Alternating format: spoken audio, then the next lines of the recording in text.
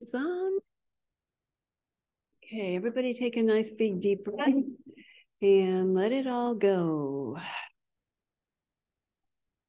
I am here only to be truly helpful. I am here to represent him who sent me. I do not have to worry about what to say or what to do because he who sent me will direct me. I am content to be wherever he wishes, knowing he goes there with me. I will be healed as I let him teach me to heal. Amen.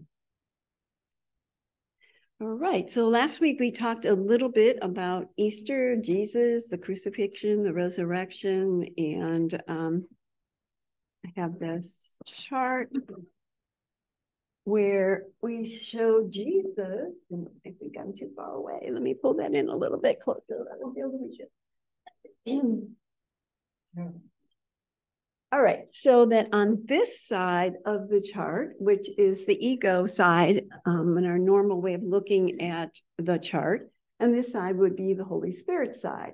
And if we align with guilt, sin, and fear, attack, differences, I'm an innocent victim, the life and the body, and I believe the crucifixion is real, I am going to be aligned with the ego versus being aligned with the Holy Spirit, where I would have resurrection, eternal life, my alignment with the mind, nothing happened, truth, spirit, love, the same. And instead of an innocent victim, I would truly be aligned with my innocence of who I am as God created me. So as you can see, it's extremely different one side versus the other side. And as the Course often speaks of it, as they are mutually exclusive, meaning nowhere can you be in both of these two places at the same time. You may go back and forth, but you would not be able to be in both places at one time, which is exactly what the ego loves to do. It loves to kind of try to bring God or the Holy Spirit into the world, and the Course is very adamant about the idea that that's an impossibility. You can't be in the world and be in your mind at the same time. So we're going to explore a couple of the areas in the Course where it talks about the crucifixion and resurrection. And I also actually picked out a number of quotes in areas where it talked about the idea of the thorns, because we know, and when Jesus was crucified, they put the crown of thorns on his head. So that was a significant symbol in the process of the story of Jesus according to Christianity. And the story of the crucifixion and resurrection from the perspective of the Course is actually quite different, in the respect that the purpose of the crucifixion was to have the resurrection being the overcoming of your belief and separation. So we're going to turn to text 52, paragraph 2. Excuse me.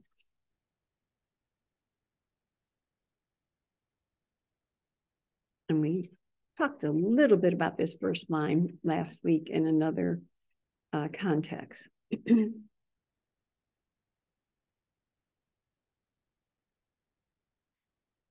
Okay, the journey to the cross should be the last useless journey.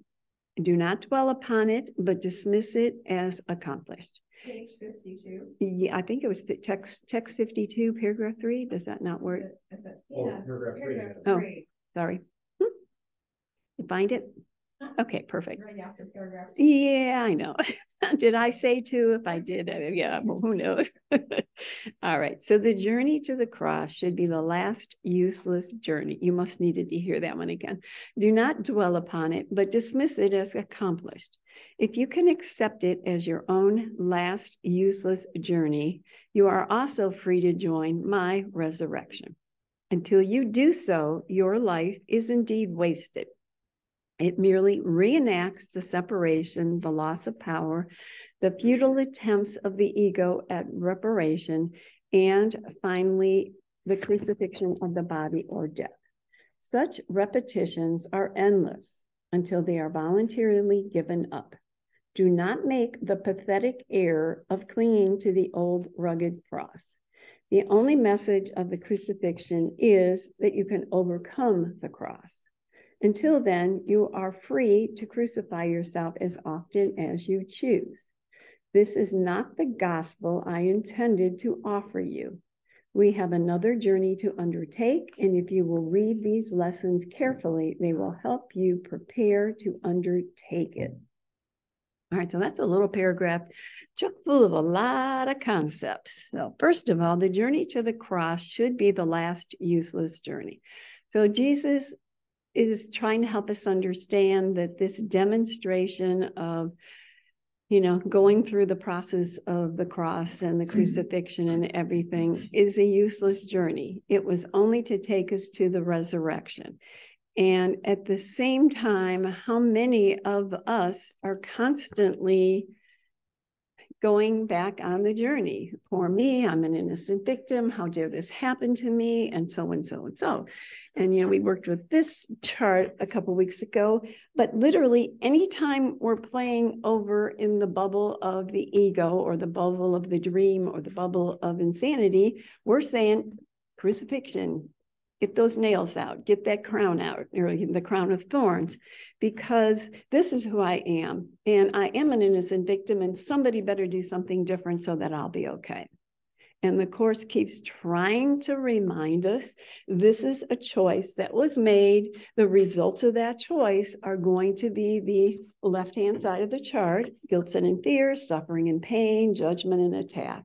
And if you want it healed, you don't sit in here and try to figure out how to solve the problem. You go back to the cause, which was choosing this, and you make another choice, which is choosing to align with the Holy Spirit. But as we'll read further on, we can't be in both places at the same time. I can't bring my miserable, I'm an innocent victim story and come to this door and get in. It doesn't work that way. This door is only an empty mind that is living in the moment, that has no story to be brought in. Then we can align with what the Holy Spirit's story is. So when he's saying a useless journey, he's saying as long as you're playing in here, guys, it's a useless journey that is never going to take you anywhere but into the recycling of the old story that is not going to take you to the truth of who you are. It says, do not dwell upon it, but dismiss it as accomplished. Okay, why would he say that? And what that means is you now can come to recognize having the effects of this choice and becoming aware of what they are isn't the answer I'm looking for anymore. Again, we made this choice because we wanted to be an individual, special, and different. That was the gift we were looking for when we ordered this package from Amazon. The package has arrived. The Course is now saying, take that package, examine that package, and see what it's bringing for you. Is it bringing you suffering and pain and guilt, sin, fear, attack, judgment, I'm an innocent victim? Then you want to send that package back, if indeed you really want just peace. Okay, and so much of the Course is about examining what the effects of having chosen the ego are. And the effects of having chosen the ego are not all that hot. Yes, I get to be an individual, special, and different, but with it comes the package of all the misery that most of us live through 99% of our day. This is what we're being asked to observe and become aware of. Is that what I want to keep doing? And when he says, but dismiss it as accomplished, okay, I figured out this was not a good choice.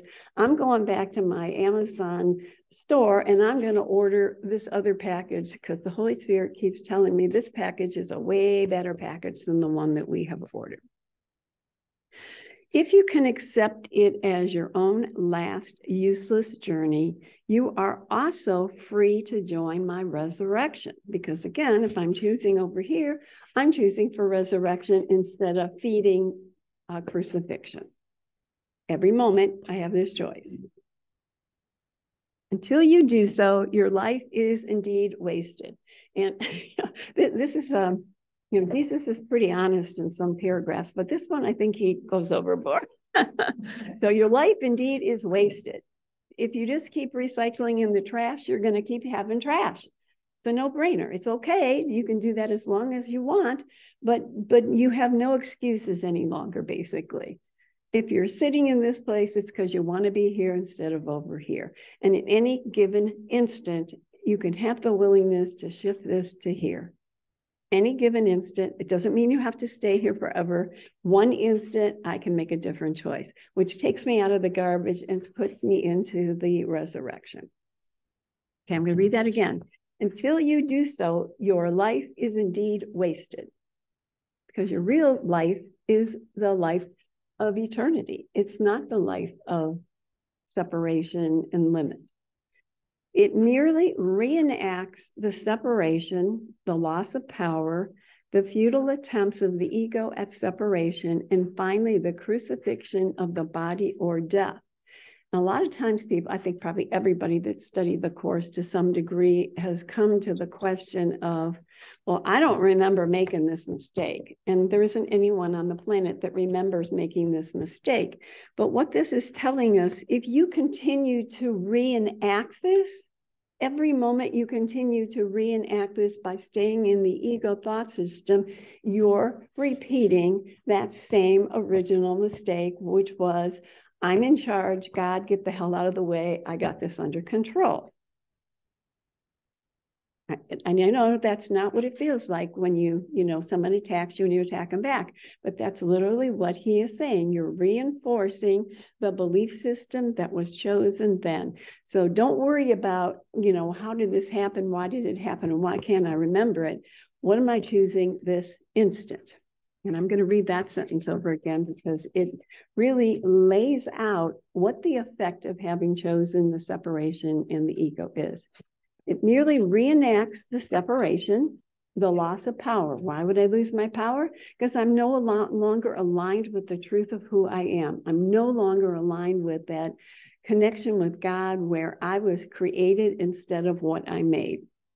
The futile attempts of the ego at reparation, well, the ego is always saying, well, something happens down here, everything's going to be okay and we'll take care of it. Never going to happen because the answer does not lie there. All right, where else? And finally, the crucifixion of the body or death, because I'm aligned with this. I believe in suffering and pain. I believe in attack, and I believe in death, because death was born after the choice for the separation. This is about resurrection. This is about eternity. No death lives here. The dictionary of the Holy Spirit does not have the word death in it. The dictionary of the ego is born on the concept of death. So if we want to be free from all of that, this is the way home. Eternal life. Eternal life. All right. So such repetitions are endless until they are voluntarily given up. Now, notice this doesn't say God's up here going, oh, you stupid idiots, what are you doing down there? Come on back home. He's saying take as long as you need, but the end will come when you finally choose this and maintain this thought system and you don't go back to playing over here.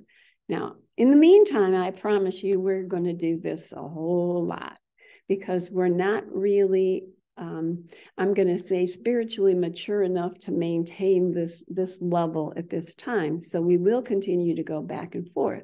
But as I have mentioned many times, each time you go on this side and you're not feeding this side, this is increasing the bank account on the belief of truth, and this is diminishing the bank account of the ego.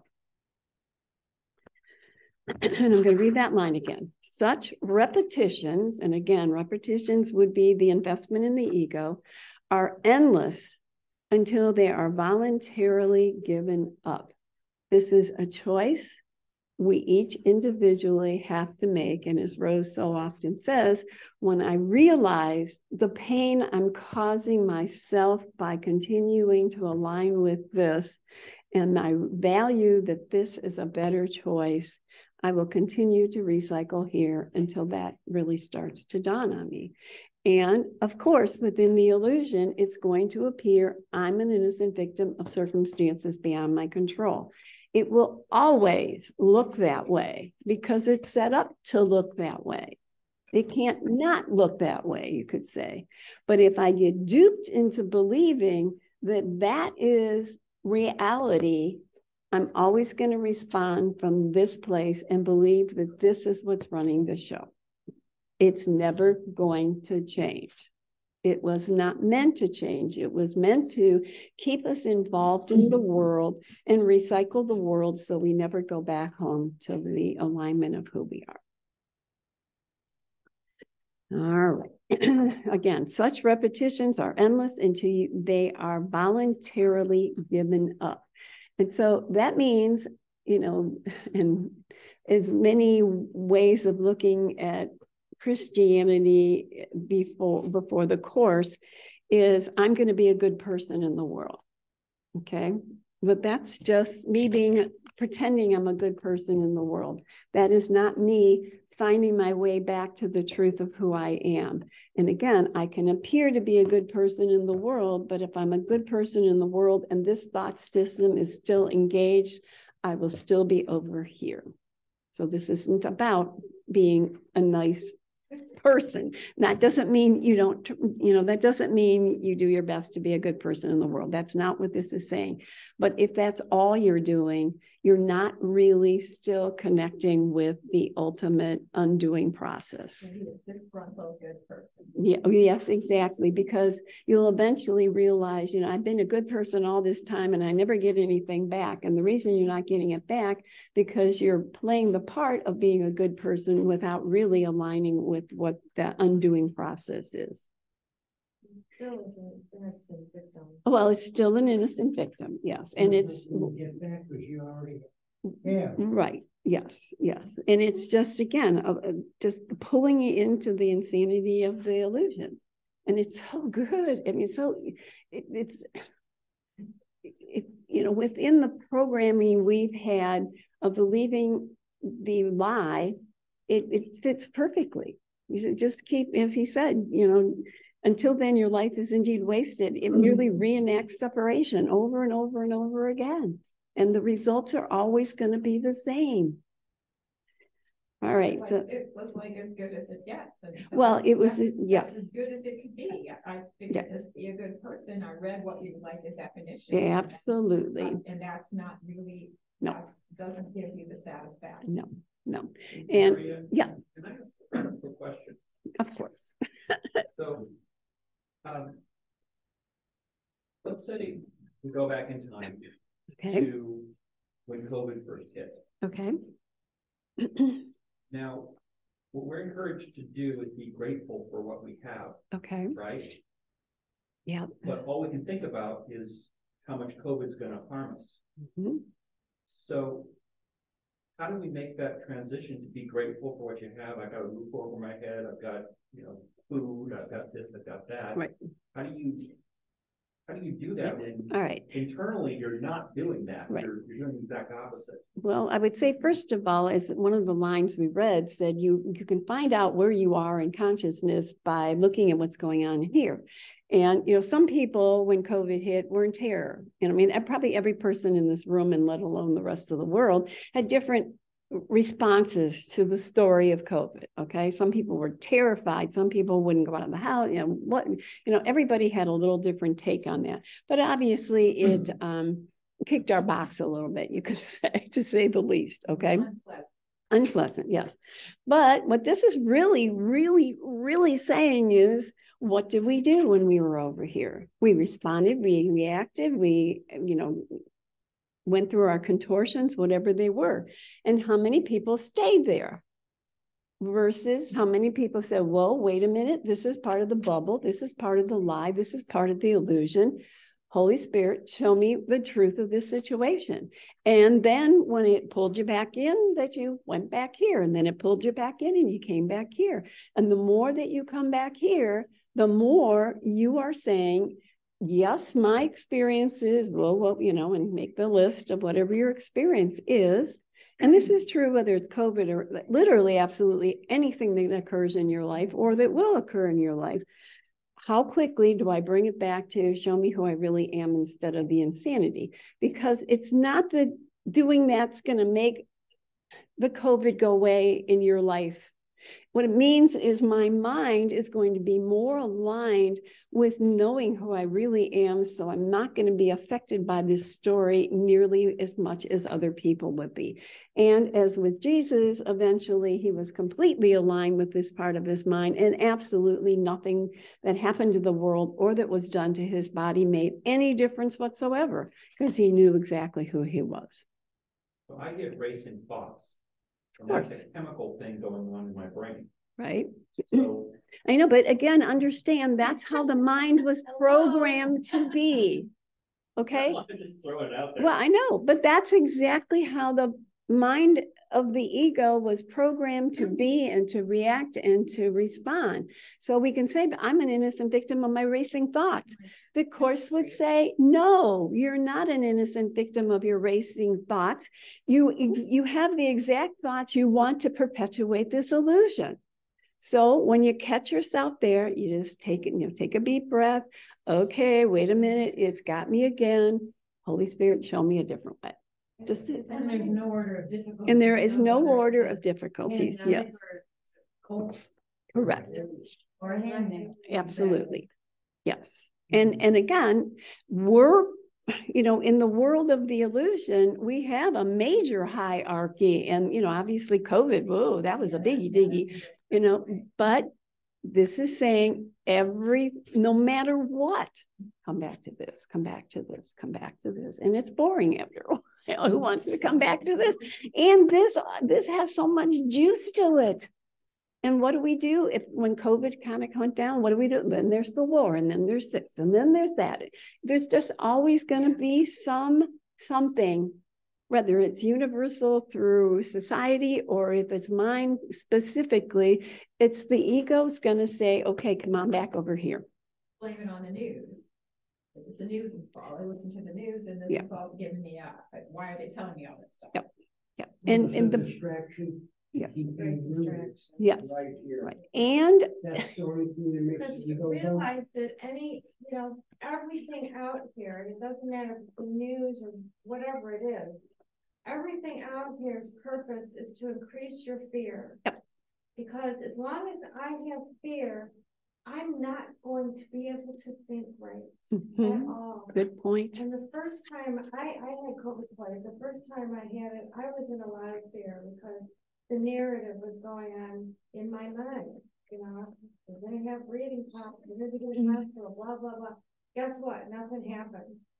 And by the end of it, I realized what made it so bad for me was not the illness itself, it was the fear of the illness. Right. So the second time it came along, it was like, it lasted like 3 days. Because it didn't have me, that fear did not have me anymore. So when you were in the midst of that, could you have been grateful for your house? It's not about... this is a different kind of grateful. Out here, of course, would say that's fine, but that's still ego. Realize that's still ego. Okay. Gratitude from the Course is, I'm grateful that I am the Son of God. Right. That's how you can thank your wits what is. Right. Yeah. You have to get your wits about it. You have to give it up and keep thinking about how grateful you are for all these little things that have nothing to do with what's in your mind about it. Right. Trying to deflect it to what you're grateful about in the outer world. And that's just ego trying to grasp to feel better. And that there's nothing wrong with that, but just be aware of that. And the other aspect of grateful is I'm grateful that I became aware that I lost my peace. You see, that's so powerful.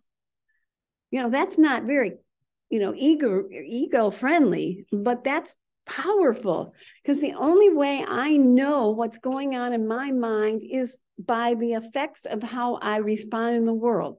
If I lose my peace, it's telling me I'm aligned with the ego, period. Doesn't matter who, what, when, where, why, or what the story is. I've lost my peace not because of COVID or anything else. I've lost my peace because I'm aligned with the ego.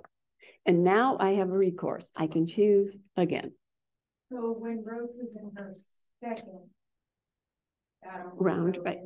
Where was she on that chart? Well, my guess is, I'm right. I'm guessing she was more, you know, as she responded. And it's not that it happens. It's that it's how I respond to what happens. Right. And by that point, I was very conscious. The first time I was unconscious because I was in so much fear. That's what fear does. Suddenly I'm unconscious. I'm not aware of anything anymore. And it puts me down in a hole. So by the second time, I was aware of my thoughts, and those same thoughts came up. You're gonna have breathing problems. You're gonna be in the hospital. And I'm like, yeah, okay, thank you. and just, you know, moved along, asked for help, moved along. And it was not a battle at that point. It was just like I had very mild symptoms. They lasted about 3 days, and it was gone. And for me, that was because the fear didn't grip me anymore. I was not unconscious anymore. But does that mean that you were closer, and I'm sorry for interrupting, but does that mean that you were closer to the Holy Spirit because you recognize that? The moment you're aware, you're Yep. Yes. Yep. And, you know, this whole idea of, we've been talking just a bit about the idea of the ego's job is to suck us down here. That's its job. Okay. Literally its job. So anytime we start to choose for this, as the Course says, the ego becomes more vicious and if not malicious, because its job, its survival is to keep us here. Well, you would think in this process that we finally step over here, that all of a sudden everything's going to be wonderful and the angels are going to come and surround you because you did such a great job. And all that happens is more crap goes slapping in your face. Well, you made it. Yeah. Yeah. And so it's all about, okay, I'm here again. Okay. Show me who I am. That's the formula, I guess you could say. And watch how quickly you get sucked back in. And watch how sometimes you get sucked in and it's, 3 weeks and you go, oh, dang, I should have had a V8. I should have had a Holy Spirit moment. Well, it's a product of loss of control. So whenever we feel loss of control, we go into fear. Well, I would say that's somewhat accurate, Jason, but the bottom line is, and I gave an example a couple of weeks ago, if the oven is on and it's hot, the oven is on and it's hot. If I touch the oven, I realize it's hot, but the oven was already hot. We're all in fear all the time unless we're choosing for the Holy Spirit. All the time. Yes, there are certain blips on that screen that, kind of like pull us in and say, woo, this one's a biggie, but we're always in fear. And again, ultimately, those blips of COVID or whatever pulls you in this time are our salvation. Because they get the attention. Okay, something's wrong here. That's a good thing to know. And we don't know that all of this is something's wrong here. Okay, so, we work with the ones that really get our attention. And as we begin to work with the ones that really get our attention and we spend more and more time here, then the subtle ones start to come in and, oh my gosh, that's insane just as much as COVID was. But we couldn't get to those until we kind of processed through some of the honkers because those really draw our attention in. The real key is becoming aware of your reaction. The more you play with things, the stronger you get. You just become more aware. Yes. And the awareness is just bringing it to the Holy Spirit for healing. And the healing is looking with Him. That's all you do. You do absolutely nothing. Forgiveness says you're still and you quietly do nothing. You look and you wait and you don't judge. That's the key, is judgment. Because we walk this earth judging everything. Ourselves and everything. If you do that enough consistently, You get to see the virus as your brother. Yes, right. And again, the section we're talking about here is Jesus was dying on the cross. He was being attacked. He was called names. He was nailed to the cross. And his response was, teach only love, that's all you are. And he looked on everything and everyone through the lens of absolute pure love. Well, when I'm over here, I don't look at everything through the lens of love, guys. It's automatically a response of fear because I'm coming from a belief system where fear lives. So again, the answer isn't, what do I do here? And that doesn't mean if you're inspired to get the shot, go get the shot. If you're not inspired to go get the shot, don't get the shot. Whatever, do what you feel is the right thing to do. Wash your hands 1,000 times a day, whatever it is. But keep going over here because this is the roof that's getting fixed. This is the mopping the floor stuff. Okay. All right, so he goes on to say, do not make the pathetic air of clinging to the old rugged cross. What does that mean? Every time I get sucked into the world, I am in the rugged cross again. I'm an innocent victim.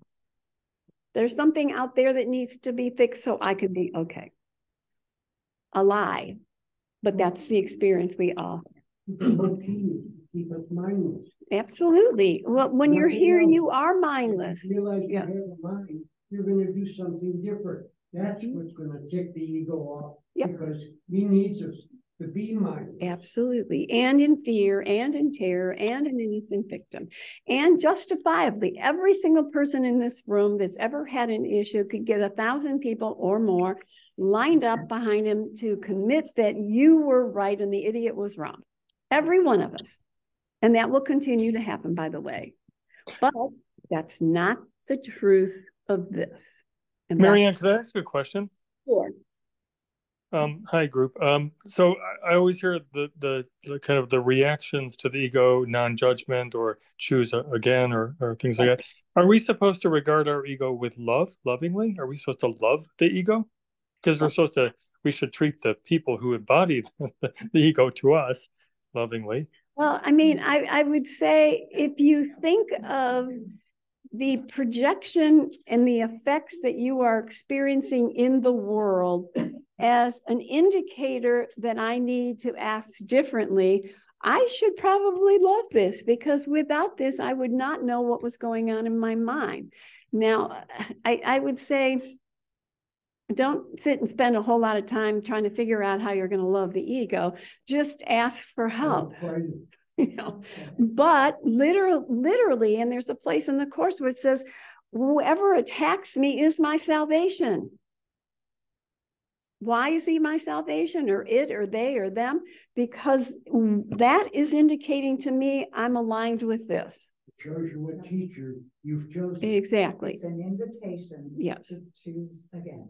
So say thank you. So say thank you to this is new gratitude. You don't have to apply with love, you just say thank you. Right. And as Harvey said before, when, you know, the mind is still and quiet. Well, when I'm in, you know, terror mode, still and quiet just isn't sitting around with me. You know, we're not having tea together.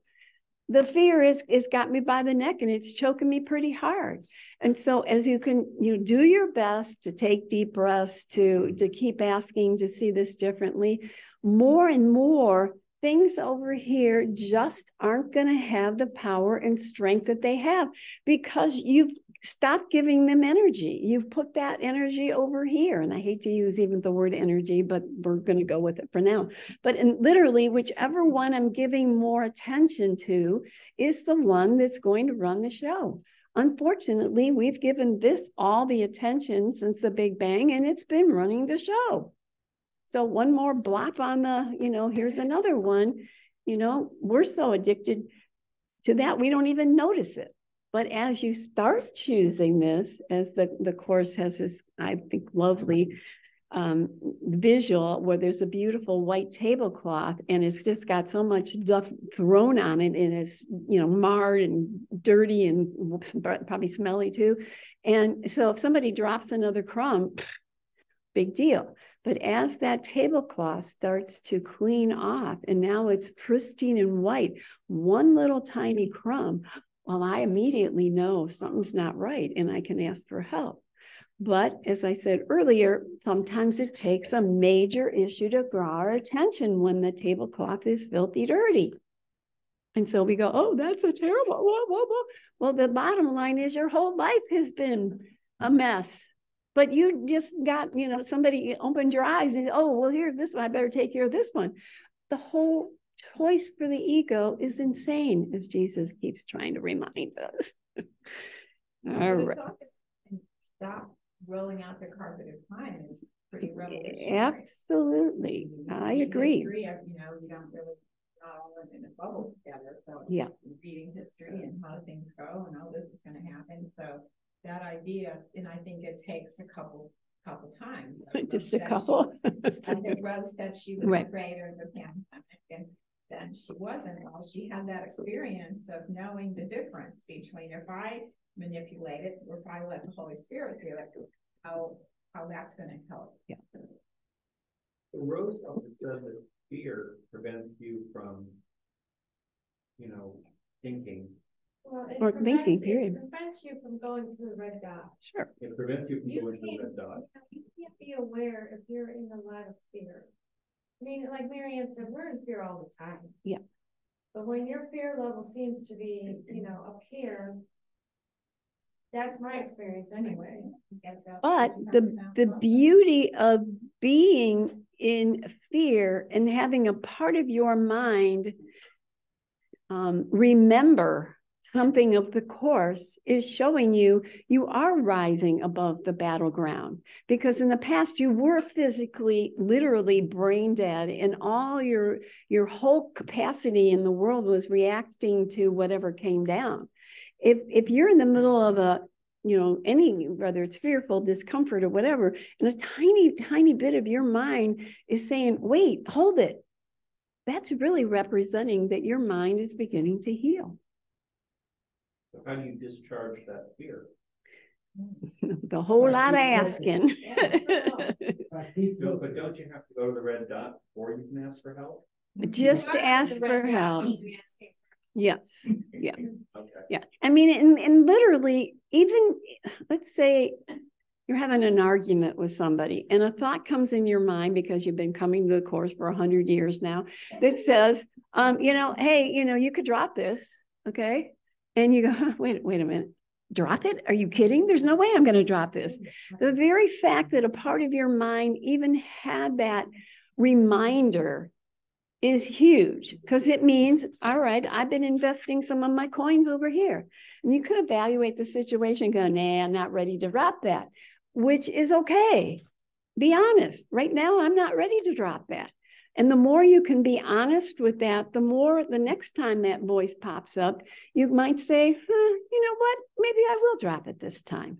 But honesty is so important, and just acknowledging where you are and go, well, I guess I'm not ready yet. Instead of, I'm a bad person because good people would let that go and blah, blah, blah, blah, blah. Don't go that.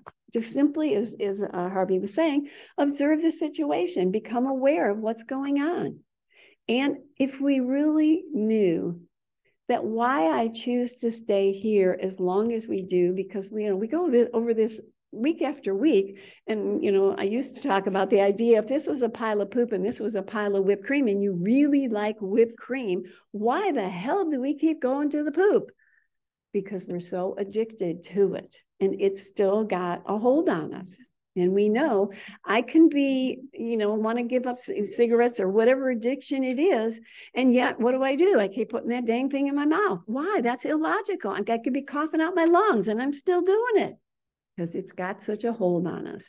But the answer to the hold of the addiction is keep asking, because every time you ask, this is being diminished and this is increasing. That doesn't mean the next minute I walk back here and everything is hunky-dory. Wow, look, that word. No, keep doing this. And if it does change, I call that frosting on the cake. Enjoy the cake with frosting. But keep doing what is being asked, which is to keep asking to align with truth as soon as you catch that and you remember and you're willing to do it. All right. And Kathleen, I'm going to have you hold your question until the second half. That's a fellow, because I want to keep going a little bit more. All right. So the only message of the crucifixion is that you can overcome the cross. You can come to live here.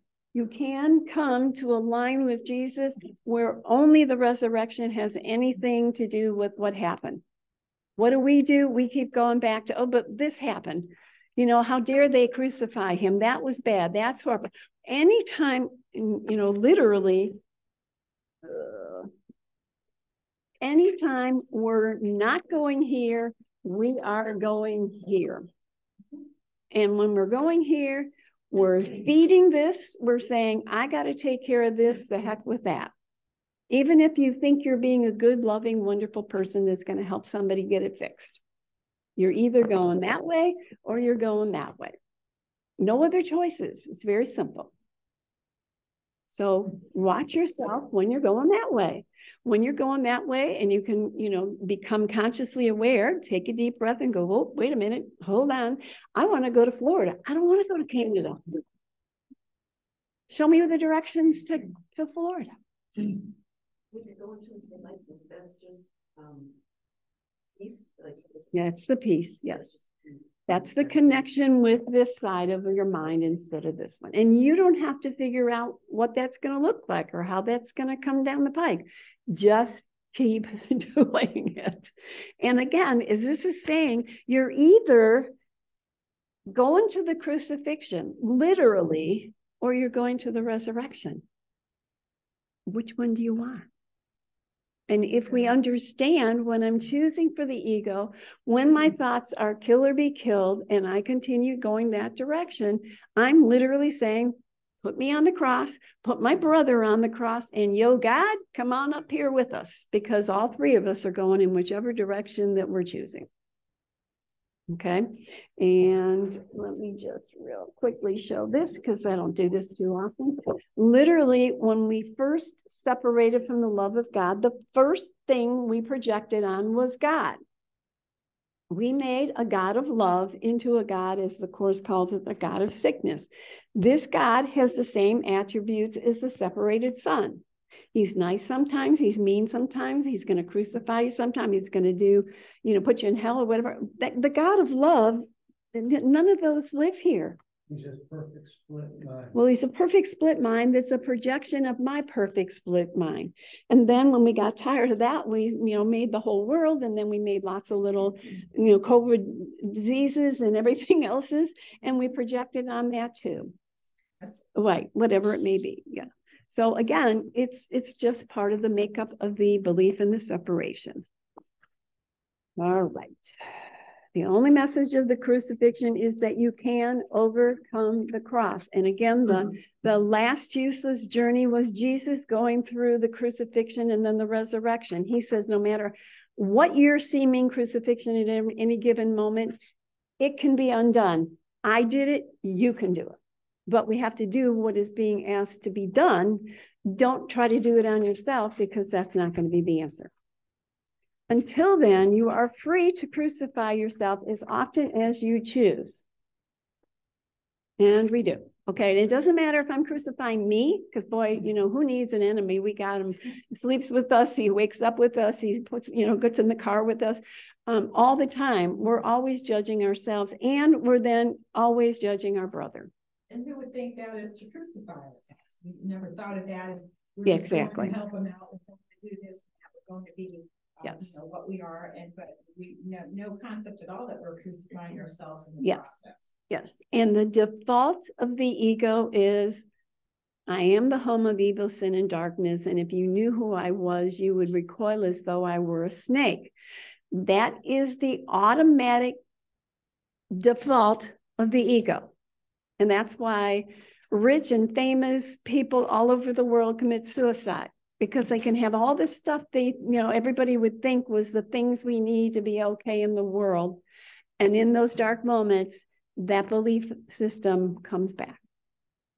And all of us experience this. And that's why we keep so busy in the world, because we don't want to feel that ick. But everybody has it because we live in a world of ick. And the ick is there. Sometimes I touch it, sometimes I'm not aware of it, but it's always there because it is in opposition to what we are, unequivocally in opposition to what we are. So if we start to become aware of what the effects of the choice are, and we find ourselves there, light bulb, light bulb, light bulb, I can choose differently now. And Ken would say, this is a course that helps us realize we're not brain dead. This is not real. And I do have another choice anytime I choose to want to choose for it. And who's got control of the button? I do, not anybody else. No matter what other people do or say or how they act towards you, I've got the button that says I can choose to align with this. The antidote to the egg is willingness. Absolutely. Yes, yes, yes, yes. And that willingness does not require that you be perfect. That willingness requires that in this moment, I want to, just check this out and see if he has a better idea than I do. And know that if you're not aligned with the will of God, you're aligned with your own will.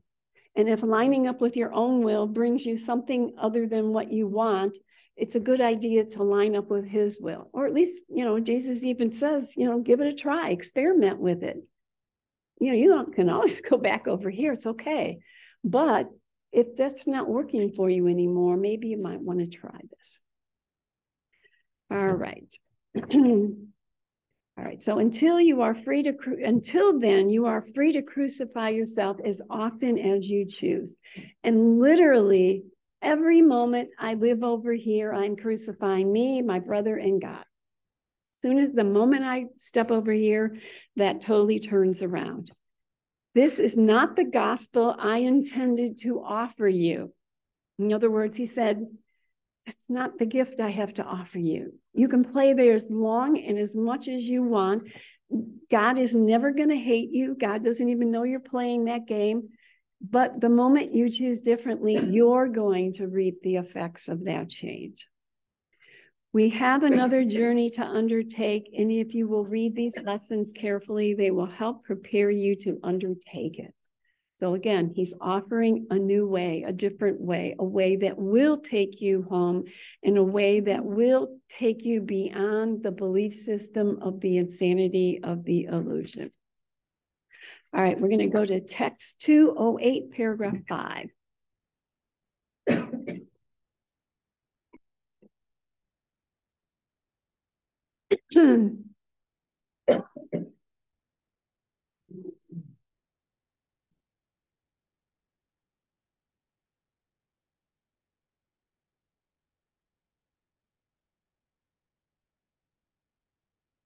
All right. Do not underestimate the power of the devotion of God's Son, nor the power the God he worships has over him. For he places himself at the altar of his God, whether it be the God he made or the God who created him. That is why his slavery is as complete as his freedom. For he will obey only the God he accepts. The God of crucifixion demands that he crucify and his worshipers obey. In his name, they crucify themselves, believing that the power of the Son of God is born of sacrifice and pain. The God of resurrection demands nothing, for he does not will to take away. He does not require obedience, for obedience implies submission. He would only have you learn your will and follow it, not in the spirit of sacrifice and submission, but in the gladness of freedom.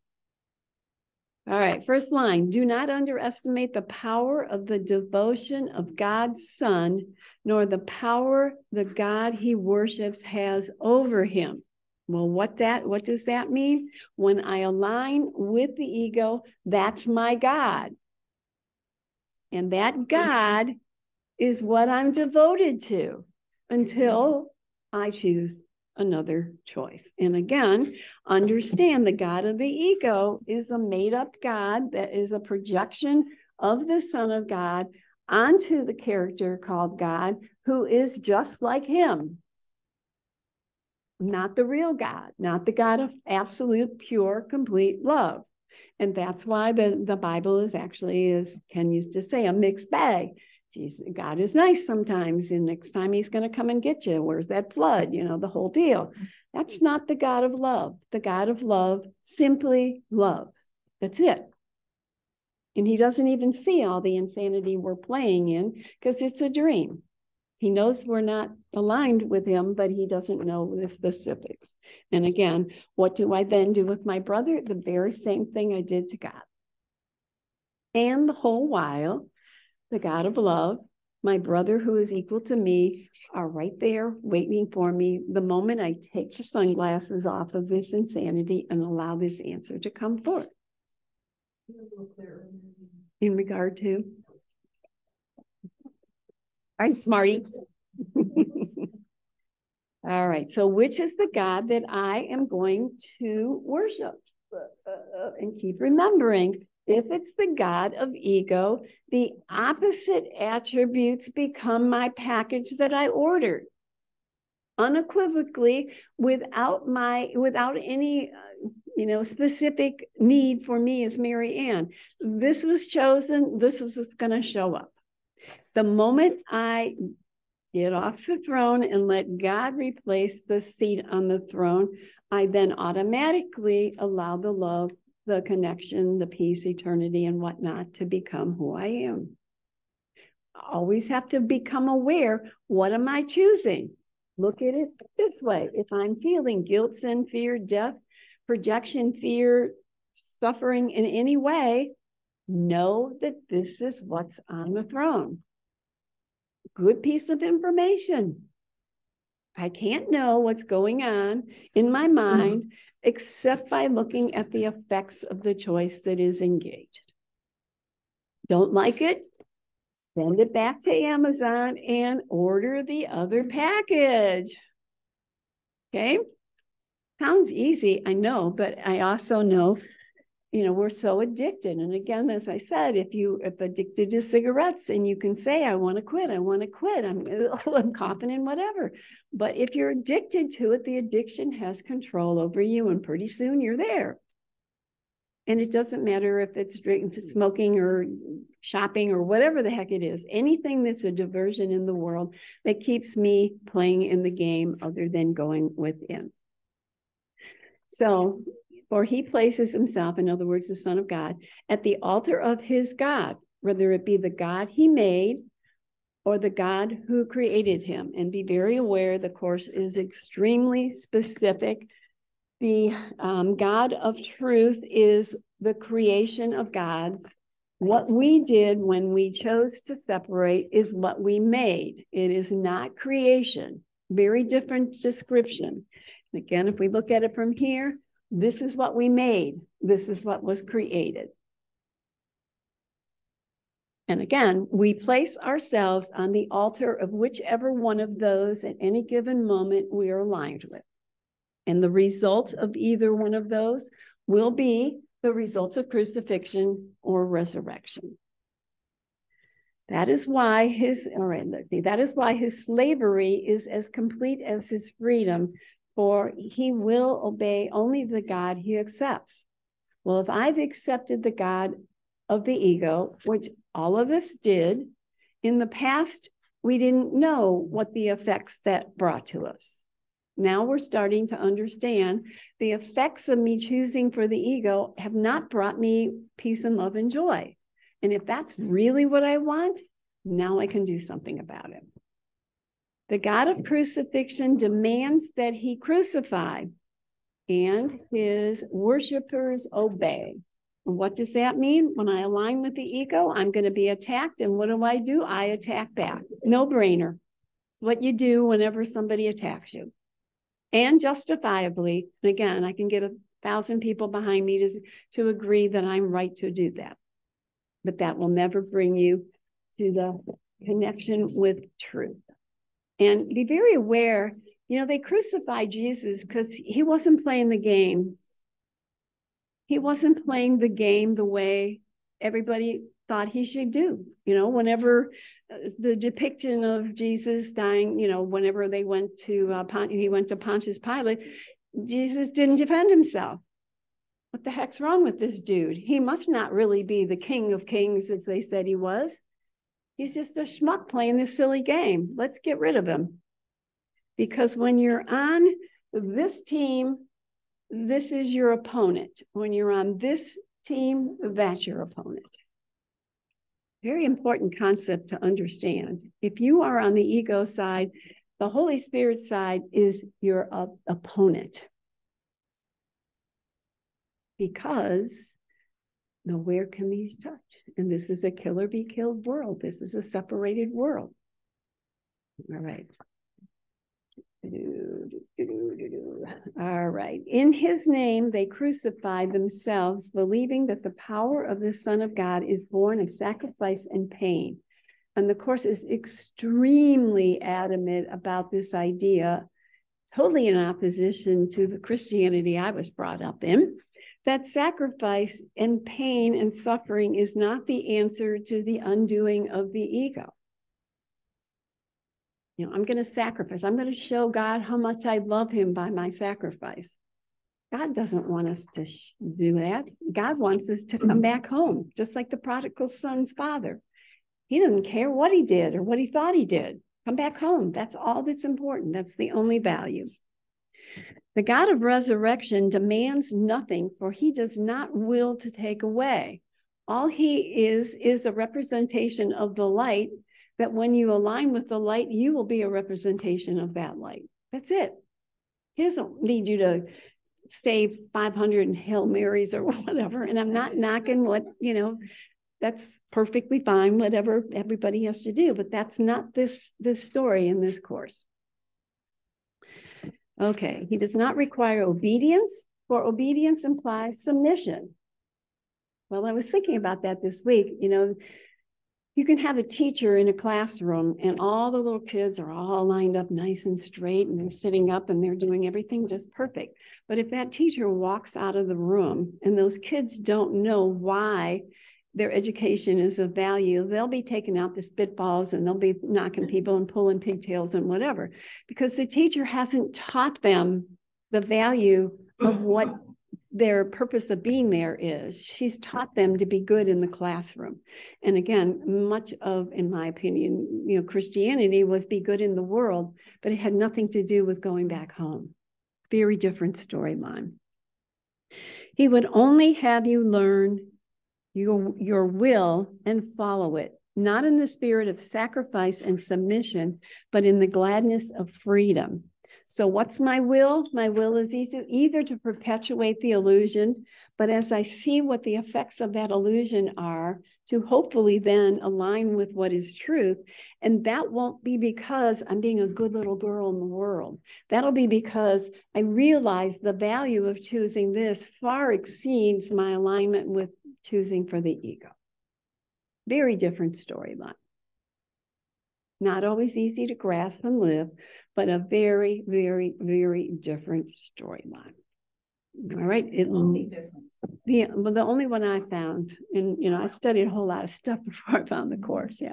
And not that other things didn't kind of lead in some direction at times, but to me, the unequivocal aspect of the way the Course presents this is just beyond. Yeah. All right, it is party time. No, break time.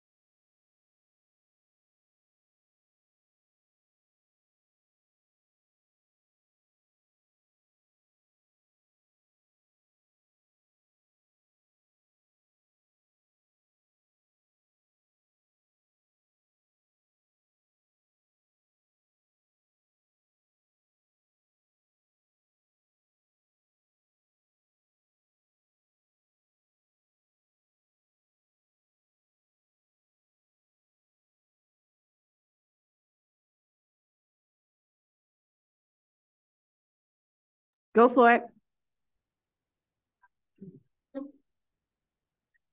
Yes.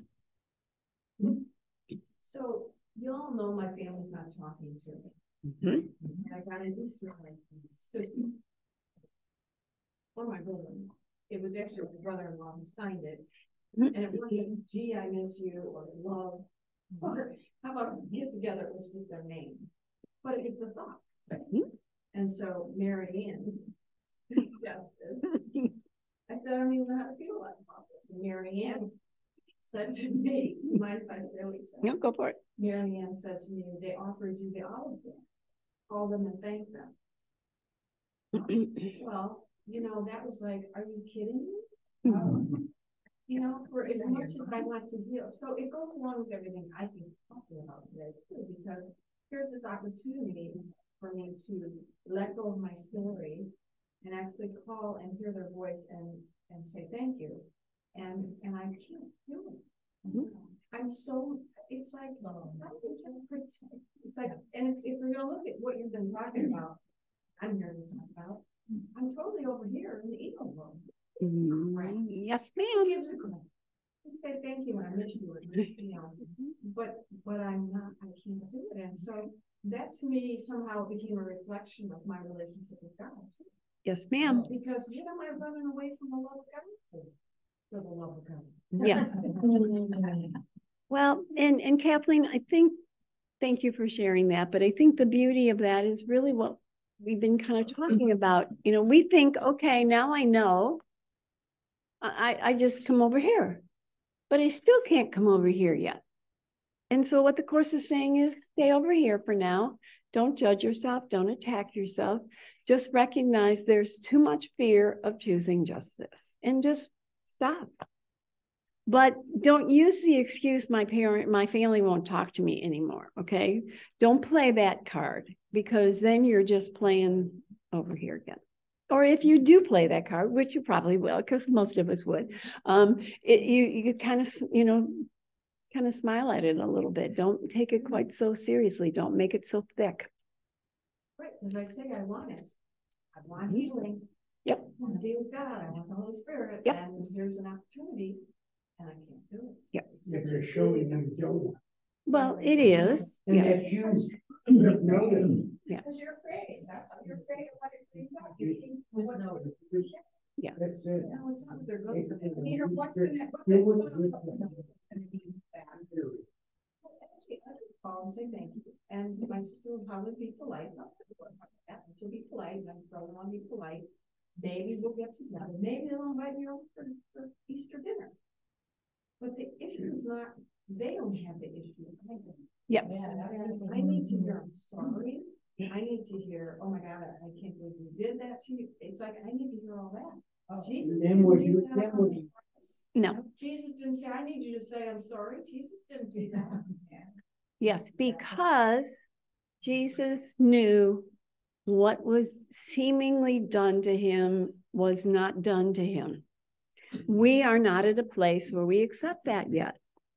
But you know, kind of hold that up is that's where I want to get to, because that sounds like freedom to me. Even if I'm not ready to be there now, that is where I want to walk towards. And, you know, you are walking in that direction. And I know you've shifted and changed and, you know, a great deal in the last, especially the last couple of years. So just keep on keeping. And one day this bank account will be full enough that when something like that happens, you will, of course, I would call them or whatever. And it's not even so much about calling them or not. And I think it's beautiful that you are so consciously aware it's really not about them. And that's such a huge piece of the puzzle of recognizing that's not where the problem even is. And I'm laughing today as you go through this, why I said can you be even clearer? Because, you know, because it's so clear. It's so logically clear. But I still can't. Yeah. But I mean, I know it's feeling in what you're talking about. It's like, this would just be beautiful to do that, but I'm okay. Yeah. And, you know, I was listening to one of Ken's tape recently, and it just is mind-boggling to me that I can listen to the same tape 40 times and then get to something new. And it's like, oh my gosh. And he basically talked about the idea of, from the concept of the biblical concept of God, that Adam and Eve left. And then when they saw God, they, were embarrassed and they covered themselves up because they had shame. And his comment was, we're always blaming. He said, God never blamed because God knew nothing happened. Well, I'm not there yet. And so I have to honor where I am right now. But understand the reason why God doesn't blame is because he knows unequivocally it's not real. So I guess the prayer could be, show me that this is unequivocally not real. I'm not there yet. I'm still dabbling. And not to judge yourself or attack yourself, simply just become aware. And again, such a beautiful awareness that it's not them, it's something within you. That's so huge, so huge. To me, the awareness that I don't want it is huge. Yes. Yeah. Because now, excuse the expression, you can't bullshit yourself anymore. Exactly. You can't say, God doesn't let me in heaven. I've been so good. Yeah. Well, and it brings me to the realization that I'm the one that has the key. Yes, ma'am. I don't want it. I can want it. I may not want it right now. But it's up to me, not yes. Rose. But, the one mind. So to me, that's huge. I can imagine the release. Yes, and that's beautiful too. That's beautiful too. Yeah. And the beauty of this is, I remember somebody had an issue with somebody in class, and she said she was walking toward this person and she was going to really ream this person. And she had this thought of, wait, I don't want to do that. And that moment will come as you keep investing in the right answer instead of the ego. And one day, you'll either see them, they'll write to you, whatever, some shift will occur that doesn't come of Kathleen. And that's the real shift we're looking for. We're not looking for that artificial, I'm going to make nice. We're looking for that, I'm doing, as we read here, I'm doing this because it's the right thing. It's not because I'm going to sacrifice. I'm not going to show God I'm a good person. None of that is any longer attached to that storyline. It's the mind you want here. Yes. It has nothing to do with anybody or anything. Mind. When you can get to that place, you have freedom. Just the fact that you have the thought is where the healing comes from. It doesn't really come from you doing anything or calling. It comes from your thought, and then my question in that is, how do I do this, Jesus? Right. And the this is the this is the block. How do I do this, Jesus? And the answer is, just relax. You don't do anything, and I'm here. And that's the comfort. Because there are people also who I've had, things with family. It's about a lot about family that I haven't seen in 40 years. So you just go there, and then the healing comes not because of what you do, but from it stems on your thoughts. And also, then the phone might ring, and it might be them saying something to you that would be the key to that healing. But you just don't know. So, just your thoughts. If you have to do anything is extra, and you don't have to do it. And I think there's a thread I'm noticing in my life, like if Marianne said that little block right there, if you step on that block, you're going to go straight to heaven. Would I choose that now? Exactly. I'd be like, I don't know if I can even get up and walk over there. It scares me. I don't know if I trust it. Exactly. But that's the card that my sister sent me. It's the same thing. Here's a piece off of me. Am I willing to? It's too scary for me. And Yep. And, I think the beauty of this as well is wherever you are on this journey, like I see you as, reaching over here, but still being held down here kind of thing. You can always say, okay, Holy Spirit, I see that will bring me the joy that you offer me. I'm not ready for that. Show me how to get there. And then just stop and do that every time something like that comes up. But be gentle with yourself. Don't judge. Don't attack. Simply, all right, much like a little baby walking, learning how to walk. You know, that baby takes one step and falls down, scrapes their knee, and cries for 3 days. Okay? That's what a baby does. Eventually, that baby gets back up and tries it again. And the same thing will happen 3 or 4 times or however many times. And one day she'll take 2 steps. Woo! And eventually, you know, we all walked in this room. We didn't stop and think about what it was like to walk into this room, except for maybe Shark, because she was walking. But that's all right. But the bottom line is, once we do this, much like learning how to drive a car, much like learning how to walk, eventually this becomes just our natural beingness. I don't have to go back and forth in this silliness any longer. But where I am is I have to start with that and slowly keep going. Yeah. I just want to say again, I saw the woman next door to me today at 6:30 this morning when I walked out the door. She literally walked all the way like a demon. It's like a hood on. But I saw her and I did not flinch. I looked at her and I said hi. And I went on my merry way. So there's no charge there. Right. Yeah. She didn't laugh. She didn't say many things. Yeah. You know, I smiled at her. Yeah. I just think it's a beautiful thing. Well, it is a beautiful thing. And I think you can take that scenario and kind of put it next to the scenario you're experiencing with your family and know how long that conflict went on and how abusive and difficult it was. And you now know I'm in a different place with that experience that Kathleen, other than asking for help a whole lot, was not responsible for shifting or changing. And it happened. And the shift was in me. Oh, always in you. So again, keep doing that shift in relationship to your family.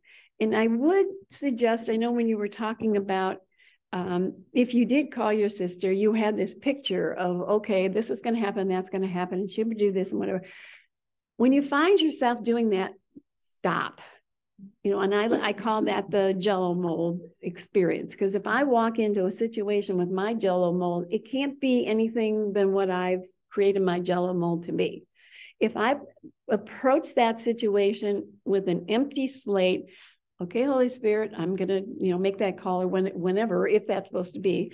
I don't know. You fill in the space. I don't know. And anytime we feel something in that space, I'm back in charge. Get out of the way, God. I got this under control. Isn't there a lesson?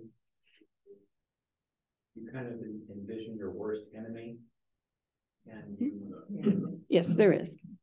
What were the characteristics of that lesson? Well, I think what it suggested is you take somebody you really like and then kind of superimpose that on the person that you're having an issue with, so that you get the feel of what the connection of love would look like with that individual. Yeah. When I think of Kathleen's situation, seems to me she doesn't have to make the call. It's all in her mind. Right. All she has to do is get to that place of non-judgment and acceptance and peace with the Holy Spirit. Yep. And she may be directed to make the call. Absolutely. It's not the goal of it. Right. No. It's the mind field. Absolutely, Barb. Correct. Yeah. Yep. And again, how beautiful that you got to see that situation on so many different directions and facets, but the ultimate beauty was that you became aware it was offered and I still wasn't ready to take it. That's so powerful. So powerful. And again, this very gentle walking towards that, but not, you know, sort of like playing Mother May I, you know, somebody says, take a big jump. Yeah. Well, you take a big jump and you fall on your face. It's not, just do it very gently, very gently. Be aware, but take it very gently. That's how you know that's the Holy Spirit. Right. You. Right. Yeah. If you're comfortable, then later on. Yeah. Yeah, of course. Absolutely. Yeah. So if it upsets you, that's it, which is, you know, a total different thing from, you know, growing up in the world, everything that upsets you, you're supposed to overcome it, and, do this, Right. do that. Exactly. Now it's just about being within and holding that space and waiting and thinking about it, asking the Holy Spirit to help you think about it differently. Show me what to do. Show me how to feel. I don't know. All right, so I'd like to read paragraph 6 on 208 because it really kind of puts this all into one little package here.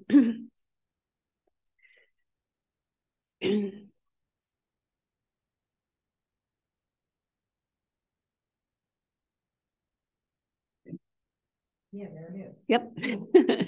Resurrection must compel your allegiance gladly because it is the symbol of joy.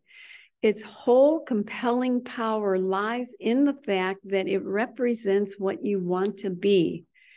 Freedom to leave behind everything that hurts you and humbles you and frightens you cannot be thrust upon you, but it can be offered you through the grace of God.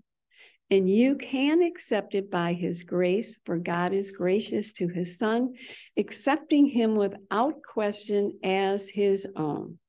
Who then is your own?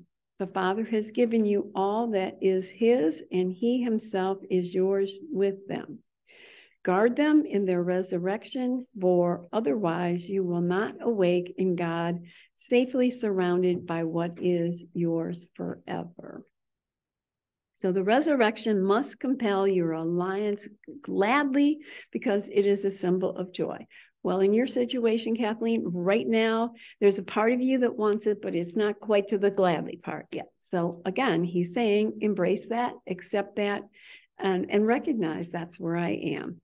Because as in my experiences, the more we're absolutely brutally honest with, okay, I'm not quite ready for that, and sit with that in that place, the more speedily the moment will come when, okay, yeah, why wouldn't I do that? Will come to the surface. Its whole compelling power lies in the fact that it represents what you want to be. And again, what do I want to be? Do I want to be the effect of oneness, or do I want to be the effect of the ego? And this concept of God, and we talked about the prodigal son a couple weeks ago, and in the story of the prodigal son, the father just said, come on in, give him the robes, give him a ring, give him food, whatever. The prodigal son didn't say, well, you did this and you did this and you did this, and how dare you, and and you need to say you are sorry to me. Okay, he didn't say that. Why? Because that wasn't who he was. He was simply love, and that was all he was, and that's all he could express. And again, the brother that left was very apprehensive of coming home, and the brother that stayed took care of dad was pissed because he was getting all the special attention, and why didn't I get it? I was the good brother. So it doesn't matter which side of the game you're playing on, if you're not really coming from that place of total connection with love, there's no way you can possibly respond from a place of total love. It's impossible. Going with special, and he needed absolutely to look good in the eyes of his father. Well, not only good, but gooder. Well, yes. Yeah. Better, yeah. Okay. Yeah. Yeah. He was a pure example of absolutely specialness taking the place of love. Yes, and such a powerful aspect of that lesson, right, in my opinion. Yeah, which was kind of like pushed under the rug a bit, but it's so vital. Yeah. On the other. Yeah. Don't you think that quietness is like a symbol of how you're pursuing peace? So just to be quiet with it. You keep picking it all apart, and that's what the ego loves, is how you keep picking it apart. I did this, I said that, maybe I'll do this, maybe I'll do this other thing. And just to get quiet and let the peace, which is true, wash over you. Who gives a rat's ass what you did? 100 years from now, everybody's going to be under the table somewhere anyway. So just really that sense of being so angry and so worked up, and that this is what the ego likes you to keep moving. Sure. And any part that wants to rest is not allowed because there's more thinking to do. And obviously that thinking is not working either. Right. So I just think of how, like, you're told, like, it comes in quietness. That your mind, you have to quiet it, whatever that takes to quiet your mind.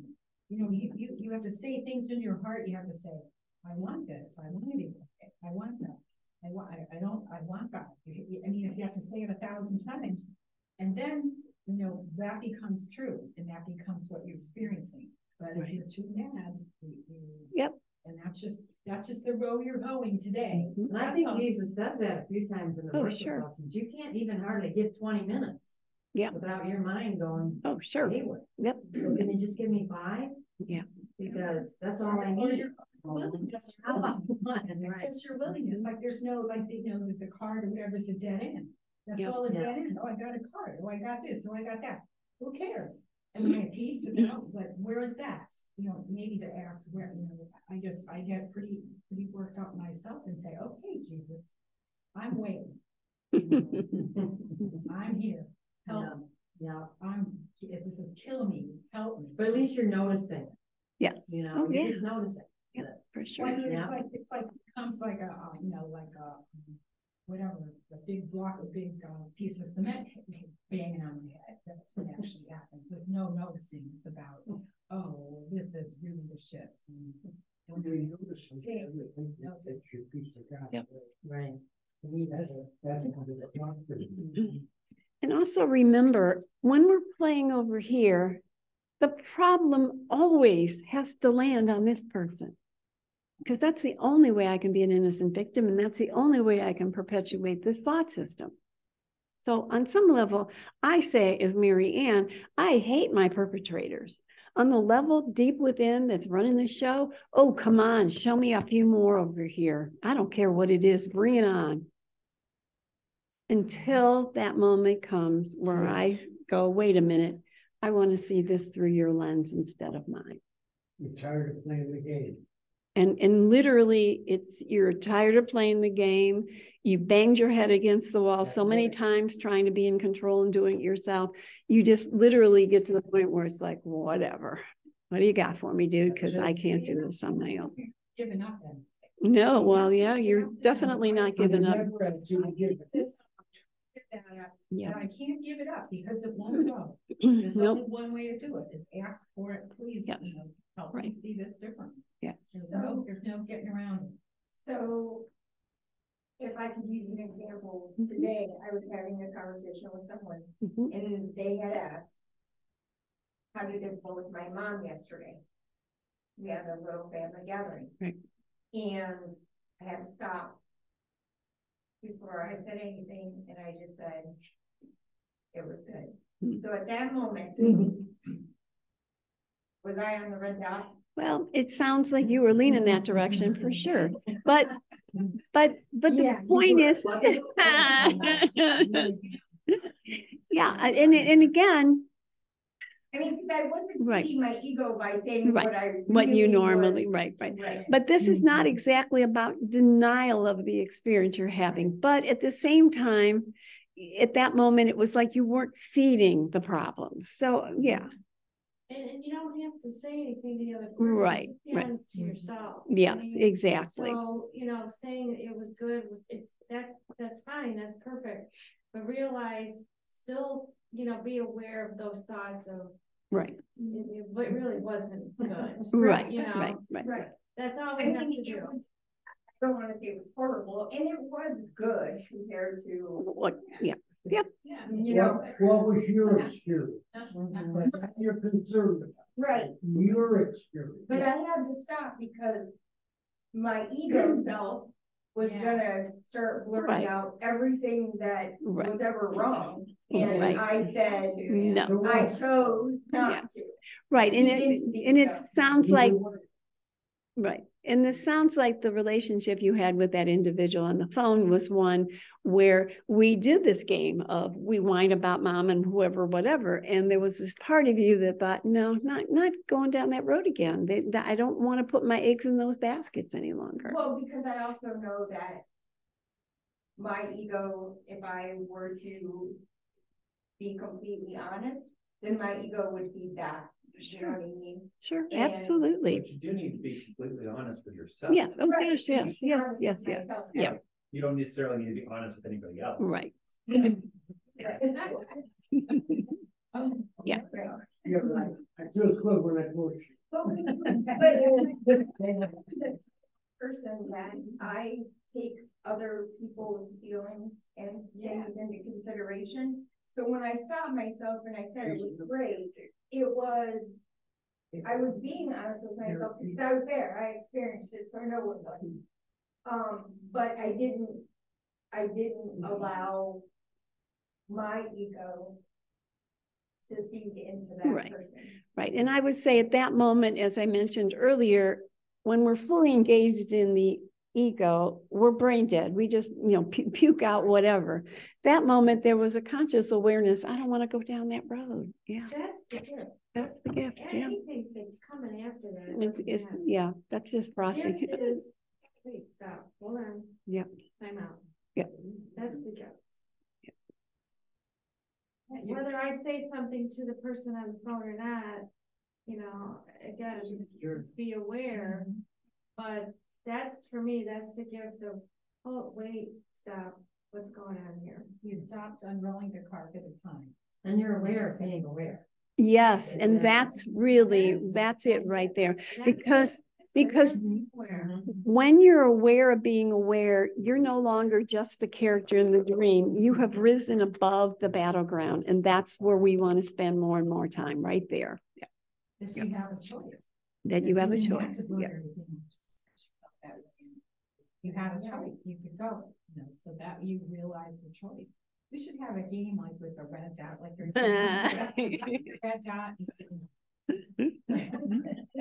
We do. Sometimes it's hard to know. Oh, gosh, yeah. Yourself if you're still in the ego or you're at the red dot. Yeah. And oh, definitely. Yeah. To the class, I'm still trying to quite figure.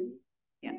But keep remembering, if there's a conscious awareness, you're already beyond being just the character, and that's wonderful. Yeah. All right. So the freedom to leave behind everything that hurts you and humbles you and frightens you cannot be thrust upon you, but it can be offered you through the grace of God. So nobody can force you to let this go, but every little crack of awareness where you realize that's just going to take me down that same old sucky road that doesn't get me what I want. I want to stop the flow of that. And I like to think of it as, this is what most relationships are like, two bricks that are just gnawing at each other, okay? So when one of you stops, you can't play that same game. The same formula is no longer in existence. And so the more we can hold to, wait, I don't want to go there. That's not serving me any longer. And literally it's not serving me. You're not doing it because you want to be nice to your family. You're doing it because doing this is causing me pain. It's keeping me from connecting with the love of God. And that's a dead end, guys. That's always a dead end. And again, we're becoming aware that's a dead end. That's fabulous information. We were not aware of that before. We thought my recourse in any situation down here when I'm aligned with my ego is I got to solve the problem here. It didn't work that way. Well, I'm going to try it again. I'm going to try it a different way, and a different way, and a different way. And none of them work. And none of them are going to work. But if I rise above the battleground and start observing the insanity of this, I become more and more aware that this is just not the road I want to hoe anymore. This isn't the package I want to receive from Amazon any longer. It's broken. It's frayed. It's not working. Especially when I have whipped cream instead of poop to be offered, and I keep choosing that one. Is that what I want to do? You're moving away from duality. So oh yes. Yes. Yes. And again, what he's offering here, the freedom to leave behind everything that hurts you. What more could we ask for? And yet I keep banging my head against the wall because I think I have a better way. And humbles you and frightens you. All these things will be taken away as we begin to align with who we are, because none of those words are in this dictionary. It doesn't exist. That's not the effect of this choice. And again, he's saying it can be offered to you, but it can't be thrown upon you, because we have free will, and each one of us individually has the ability to use that free will when we're ready. And when we're not ready, we're not ready. It's okay. It's still waiting for us when we are ready. And you can accept it by his grace, for God is gracious to his son, accepting him without question as to his own. And again, kind of like with Kathleen, you know, when I still hold anything as this has to be different, they need to do this, they should go, you know, whatever rules I have made up in my mind that they would have to do in order for me to be okay. Now, the interesting thing with that is, let's say you have a rule of 20 things they have to do in order for them to be worthy of your love now. You would find 21 and 22 and 23 and 24 as soon as they did all of those, because the problem doesn't really lie in what the rules are I set up. And, you know, I think you got the opportunity to see that slightly in the understanding of what took place there. I think you were saying to me, call her, up the ante for me. How much do you really want it? And I just want to share one more thing. I was having coffee with a friend this morning, and he's rich, but he complains all the time. Yep. Several years, whatever. I'm like, no, I hear it. You're a millionaire. What do you know, what possibly be wrong with? It's like he has to be in the conversational struggle, even though he's rich. And what I was thinking about, he bet on a basketball game and won $750. And here I am struggling constantly. And it's what he does, he wins money. He always says money. And I was thinking, but his goal is different than my goal. He's trying to get as much money as he can because he's safe when he has money. He thinks. He thinks he can't do either. He can't forgive people either. He's just not working on that. He's just like letting it go, because in fact he likes to make people suffer. Good little egos too. Well, and you know, realize that if I'm looking to make someone else suffer, look how much I'm suffering. Right. Right. So obviously money's not working for him, which it's not, and it's not going to, it's a setup. Like that's something that those of us that don't have money, that's a belief that I ask for a lot of help with, because that thought comes up all the time. I have this amount of money. Bullshit. Yep. Well, the other thing is, I just heard two very, very wealthy people talk. And somebody was saying, well, why does this guy be so cheap? He's a billionaire. And he says, well, people who don't have money,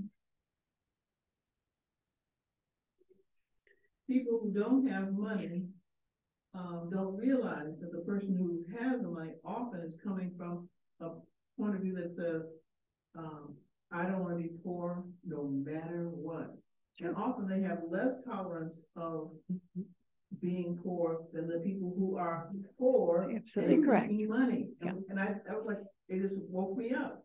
It's a whole other point of view. Yes. And do I want to, so I can appreciate the contrast. And that's all that's being asked, is to appreciate the contrast, because we think we're using that person to say, see, being rich is sick. I'm going to tell a story. He's unhappy. He's this or that. It's no story. It's the contrast. Just appreciate the contrast and what's the message for me. Right. What is his story? I'm not telling his story. I'm not taking his inventory. I don't know anything about it, but I can appreciate that contrast. And in the course it says, I give you, my brother, to the Holy Spirit as part of myself. You know, that person is me. I have that same consciousness. Absolutely. If I want to tap into it, I know that you will be released unless I want to use you to imprison myself. That's just such a that's it. Yep, absolutely beautiful lesson right there.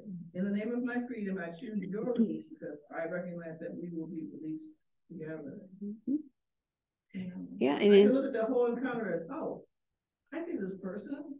I can be that person too if I want to. Yep. Well, and if you think about it, the person that has $1 bazillion is still being operated by this belief system of lack.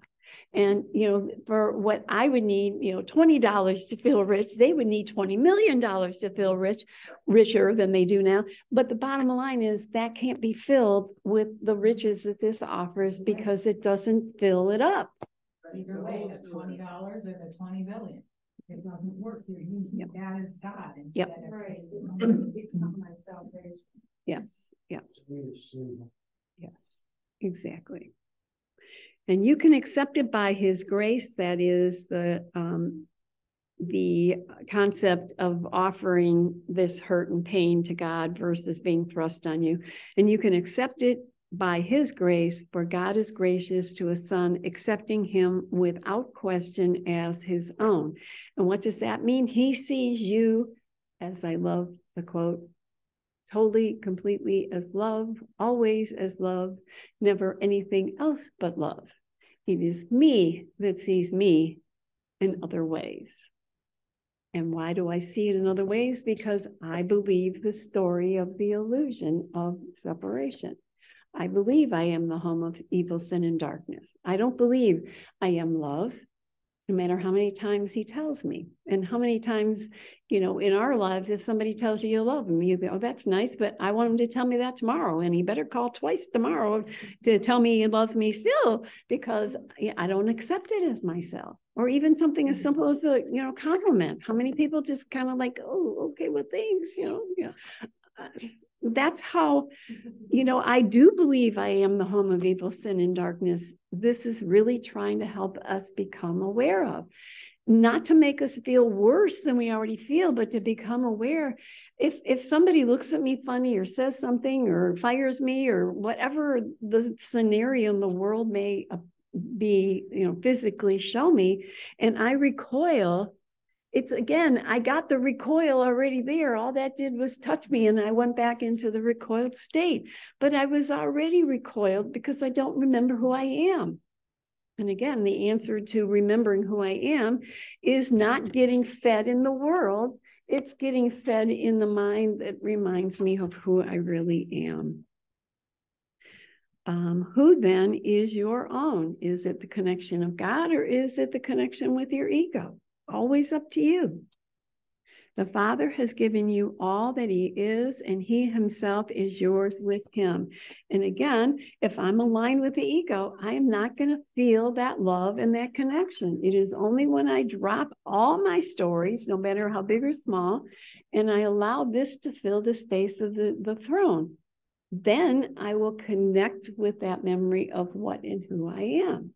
And this is always available, but as long as this is on the throne, I don't have access to it.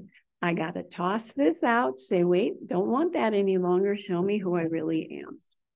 And of course, show me who my brother is. Because if I don't ask for my brother, I'm over here thinking, oh, God, take me over here. I'm ready. I did good. And leave him here because he's not worthy of your love. And that's not going to cut it either. None of this is real. Show me what is real. All right. Guard them in your resurrection, for otherwise you will not wake in God, safely surrounded by what is yours forever. And again, what do I want? What do I want? What do I want? And I can say I want the love of God with my mouth. But if I'm sitting over here perpetuating this, I don't really want this. I want this. And it's what I really am in consciousness that's going to regulate this. And that's why, especially as beginner students, we ask once or twice, we go, oh, I did what I was supposed to do. Why isn't everything in my life wonderful? Especially if sometimes it gets worse before it gets better. It's like, wait, hold it a minute. I have my remote and it didn't work very well.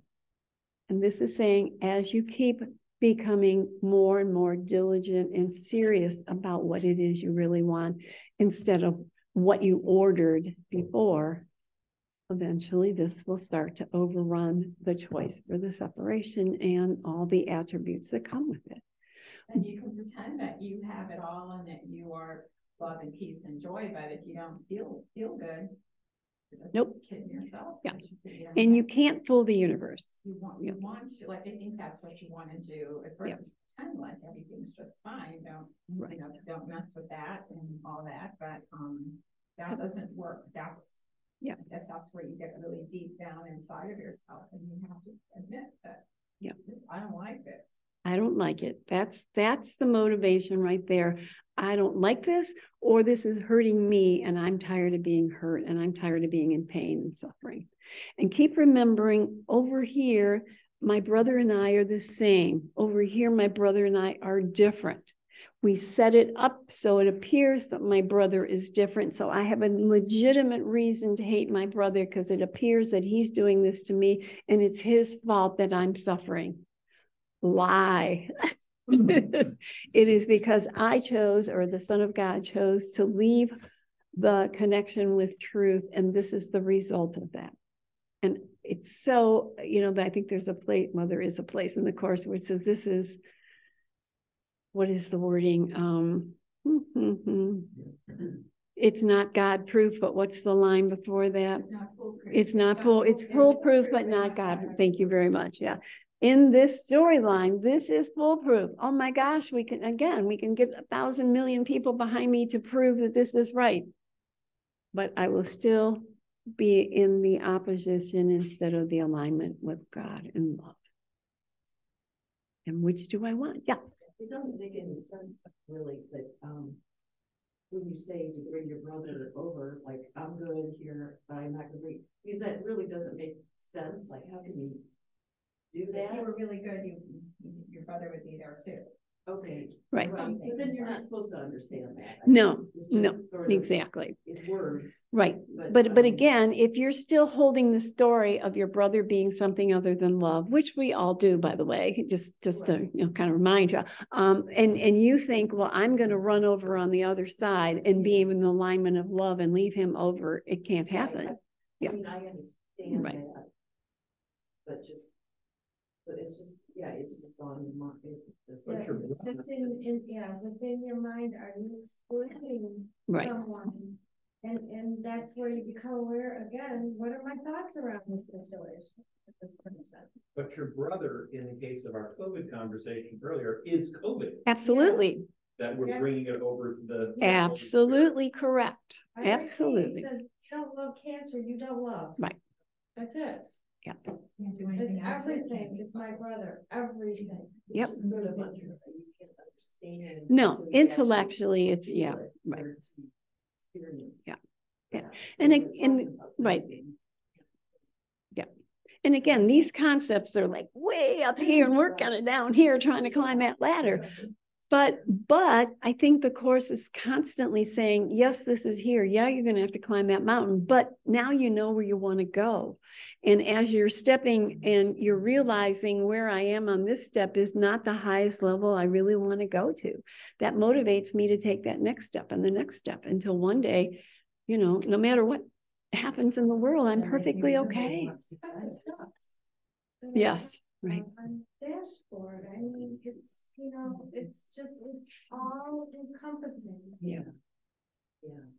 And the more you learn how to do is walking beside you. Yes. The more willing you are to give it to that, because you know that's the only place it's going to work. It'll be there in the oneness place. Yeah. Where you don't worry about taking and you're not doing that. Right.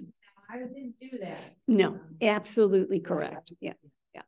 But know that if you're over here, you absolutely can't see your brother as one. I can sit here and close my eyes and go, oh, yeah, my brother's one. Yeah. But that's not going to happen. It's literally, I have to move over here. Then the effects of that choice will present themselves in a way that's like, whoa. Yeah. And then chapter 15 says, in the holy instant, the condition of love is met. For minds are joined without the body's interference. And where there is communication, there is peace. The lesson I was born to teach and still would teach to all my brothers is that sacrifice is nowhere and love is everywhere. Absolutely. Yep. No sacrifice in this Course. You either want it or you don't want it. And if you still hold a grudge against somebody else, yourself, whatever, that's what you want.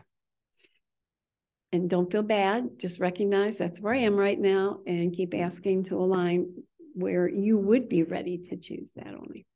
You pretty much just to say, you know, be in that situation on the left-hand side where you go. It's got to be their fault. It just has to be their fault. I can't do this. I can't do this. And then you take a breath and you go, okay, Jesus, it looks really bad from here. So Absolutely. This does not look like the other thing did. And then you just take another breath and feel more energy from that plea, that desire. And this takes work because we are addicted to kill or be killed. The natural response as a human being is, you done this to me and I'm going to get you before you get me. End of story. And it's a big setup. It's a setup that keeps us stuck here. And again, it's not a thing that they've done. It's in your mind. Absolutely. It's in your mind. Absolutely. It's such a freeing, enormous piece of the puzzle. If you don't have to be there and ream them out with your nasty mouth. You just have to be with Jesus and sit there and wait and ask and ask and ask and know. And then you feel that you feel that energy, that spirit is there with you.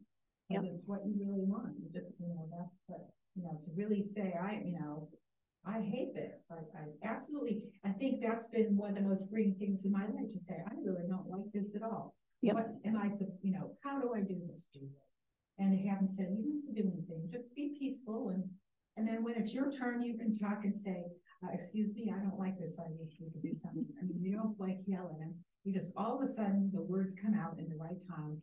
And you resolve this big chunk of, of worry and whatever it is inside of your heart. Yes, and honesty at the beginning of this journey is so, so, so important. Don't walk in thinking, it's okay, I'll just push it out of the side, I can control this. And then you're doing it yourself again. There's so many ways that the ego can manipulate, I'm doing it myself, without even knowing I'm doing it myself. Like you don't recognize yourself even, thinking, I don't recognize myself in this, and yet you don't have to. No. Because God recognizes. Yep. All right, let us say our prayer then. Okay, everybody take a nice big deep breath and let it all go. Forgive us our illusions, Father, and help us to accept our true relationship with you, in which there are no illusions and where none can ever enter. Our holiness is yours. What can there be in us that needs forgiveness when yours is perfect? The sleep of forgetfulness is only the unwillingness to remember your forgiveness and your love. Let us not wander into temptation.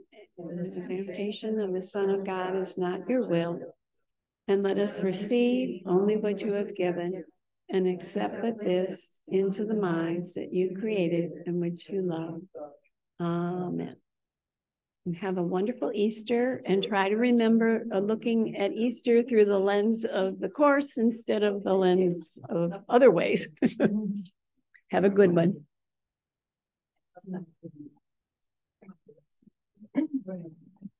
Already.